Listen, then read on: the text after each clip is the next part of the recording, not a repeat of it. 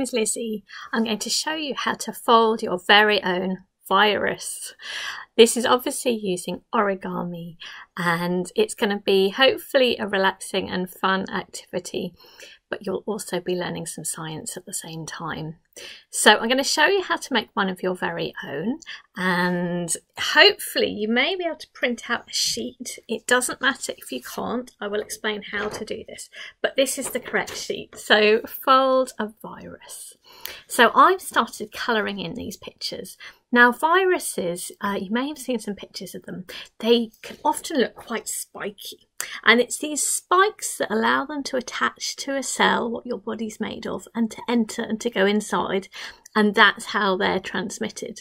So yeah, we're going to just think about these lovely spikes, and that's what we're going to make. It also looks like a beautiful star. It's not clear who's designed this piece of origami, but it's very beautiful and no glue involved, just folding. So if you can, print out that sheet, maybe colour this in. I've actually drawn what's the coronavirus spike, SARS-CoV-2 spike, what it looks like. So it's based on the science there, and maybe you can colour them in, and we're going to fold them up. So you actually need to print out this sheet twice. We need 16 little squares. So I'm going to show you by cutting out a couple and show you how to fold them. Now, if you don't have this sheet, if you haven't got a printer, that's fine. I will show you how to do that out of A4 paper. So if you grab yourself something to press on, I am going to first of all show you with cutting out just a couple of squares, and then I'll show you how you can do this if you haven't got a printer. So what you'll need is 16 little squares, and actually viruses are a lot like origami because they will often have just a small number of proteins. It's the things that viruses are made of, and much of your body is made of, and it's the way they fold up that gives them the shape. And so they really can look like little pieces of origami. Very beautiful. You wouldn't think no, virus is a beautiful thing, but they often are. Lovely patterns. So I've got a couple here. Now, if you haven't, what I would want to do is cut out 16, so having printed 2 sheets. Now, if you haven't got a printer, this is how to do it. So I will just briefly show you. A piece of A4 paper. You're going to need 2 pieces of A4 paper. And to do this, simply fold it in half. Be nice and exact. Origami is also engineering, paper engineering. It's both science and an art, really. And these are like little pieces of architecture too. So I've just folded it in half. I am then going to open it up. If you've done a good strong fold, then you can do a little tiny nick there. Put your hand nice and close to the edge, you can tear it. So I'm going to show you how to do this without any scissors, any printing. And I'm going to make a square. So I'm simply taking a corner, lining it up nicely. It's all nice and lined up through that corner. Take your time. And origami is a really good way of relaxing too. So I've been doing lots of origami in lockdown. Maybe you'll join me. And we'll remove this rectangle. So bringing it back, lining it up. There we go. Good strong folds means you can easily tear. So a little nick again there. And you should then be able to tear that off. That's great. So out of your A4 paper, you can make 2 squares. And obviously you need 2 pieces of A4 paper, so you'll end up with 4 squares. And for each square, simply dividing into quarters. So here I am, just going to briefly show you. And then I will show you how to get folding the little spikes. And it's rather interesting because origami, in a way, it's passed from one person to another. So this has been designed and invented by somebody, but I don't really know who has designed it. It's been transmitted so well. There we go. So obviously you can make your 16 that way. So that's if you haven't got a printer. Okay, I'm going to go back to the ones that I've been colouring in because I think it'll be rather nice to use those. Okay, so this is how to fold your spike.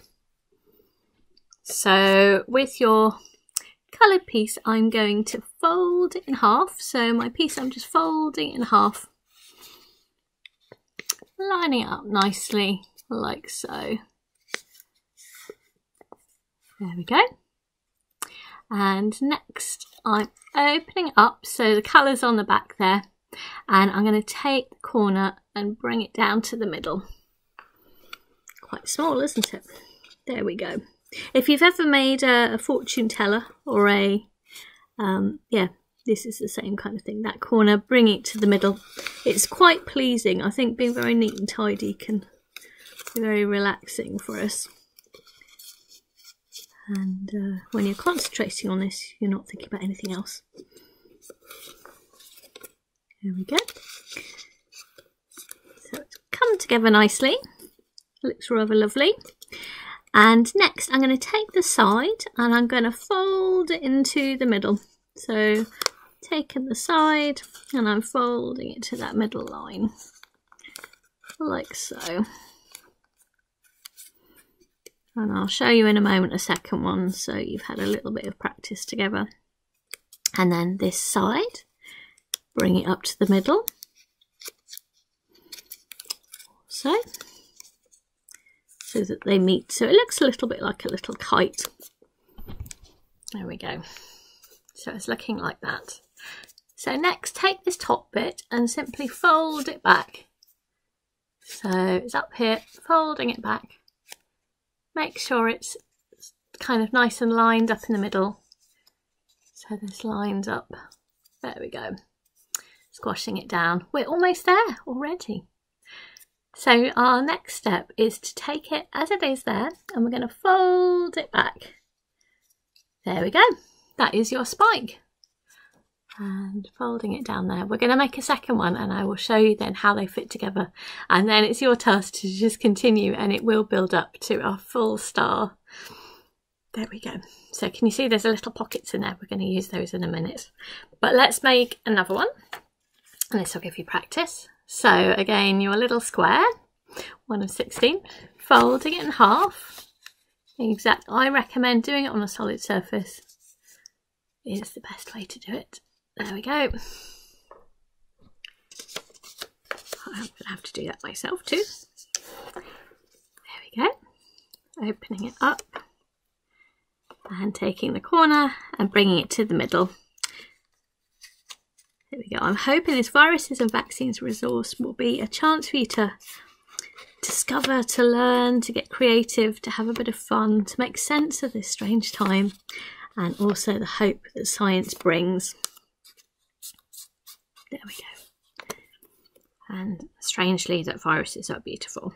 And actually, it's that fascination scientists have that have brought us the hope of making vaccines to protect us. Looks like an envelope now, doesn't it? Bring it to the middle. There we go. And again, we're going to take a side and bring it to that middle line. So I'm simply folding it along that line. Again, I recommend doing it on a surface would probably be best. There we go. And again, this lower line, bringing it to the middle. I'm going to see what I'm doing as well. It was a tricky one doing it to camera. There we go. Like so. And next, again, this top, folding it back.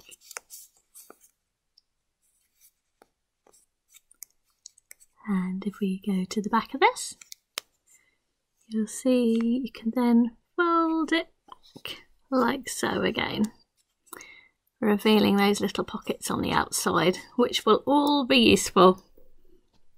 There we go. So we now have 2 spikes. How do they go together? We will find out. So make sure you've got them the same way round. And we're going to take these 2 little prongs and we're going to stick them into these 2 little pockets.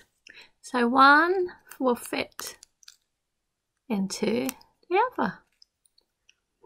and you can push it in. And can you see there's just that little bit of an angle, that little bit of a turn. And if you keep going with making your spikes, a full circle will be 16 and they will come together. Now at the moment, it's not quite like a real virus, because if you were to give this virus to somebody else, they wouldn't have a clue how to make more. So actually your viruses, a virus also needs some kind of genetic material, the stuff inside that are instructions to make the spikes. So your next activity, if you'd like to make this more like a virus that you could give to somebody else and then they would make more viruses, then you would need to take the instructions to make these spikes and you could make it into something like DNA. So DNA is the instructions, RNA is quite similar. But this is your next activity that you can do, so you can join me with the next film. Thank you.